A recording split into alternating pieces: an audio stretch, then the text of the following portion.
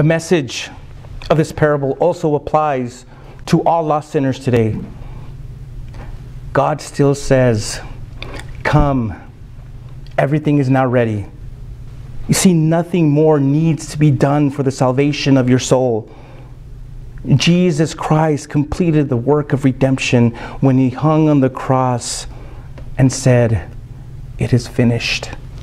So I urge you now not to allow another day go by saying, sorry, I just don't have time.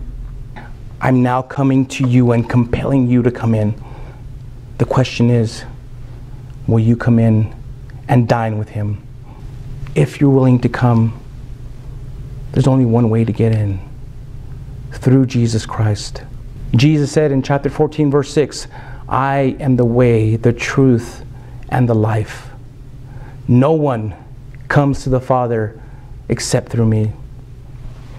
So if you've never accepted Jesus Christ as your Lord and Savior, and you're ready to do that now, then let me lead you in a prayer to do that. With all your heart, pray this. Lord Jesus, I know that I'm a sinner, and I ask for your forgiveness. I believe you died for my sins and rose from the dead. I now turn from my sins and confess you as my personal Lord and Savior. Thank you for saving me. Now fill me with the Holy Spirit so that He may help guide me in my new born-again life. In your precious name, I pray. Amen.